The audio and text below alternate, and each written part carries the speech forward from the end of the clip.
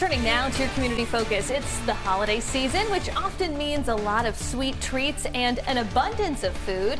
Here with some tips about healthy eating this holiday season, Dr. Carla Martin, consulting physician for the Department of Health. Thanks so much for being here. Thank you. So I want to start with this. Lots of us like to indulge around the holidays, myself included. Is the advice of everything in moderation good advice? That's actually very good advice. Over the holidays, we all tend to gain 1 to 2 pounds. We tend to drink more alcohol, have more sugary, sweet, treats and beverages, and tend to move less. So it is really important to go into your holiday gatherings with some mindfulness. Think about controlling your portions, pacing yourself. It often takes 10 to 20 minutes for your brain to know that it's full. So while you're at your gatherings, just really pace yourself between your first and second helping. As well with alcohol. It's really important to pace yourself with alcohol. Consider maybe in between your drinks having some water or some seltzer.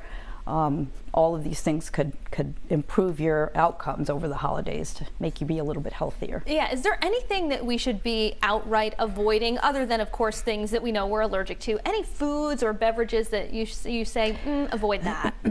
Well, in general, anything with sugary beverages are really good to try to avoid.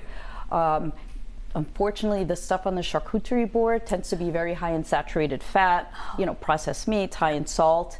But I would say, the holidays are only once a year. So try to enjoy, pick a couple of things that you really enjoy that you might only get over the holidays.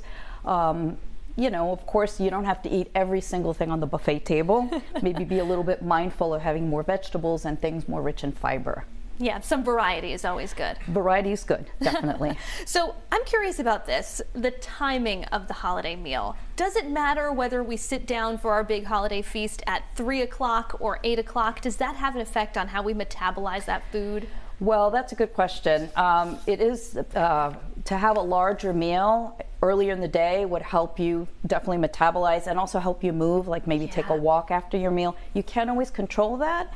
You can, however, control your portions at the holiday meal, whatever time it is. Sometimes getting a smaller plate will help you eat a little bit less. Like I said earlier, more vegetables and more fiber and lean cuts of meat, lean cuts of protein will help as well. The smaller plate, we eat with our eyes first, of course. Now, exactly. Any other tips for how we can make this a healthier holiday season as we approach these winter holidays? Definitely move more. Most of us tend to move less, so definitely more walks, more exercise.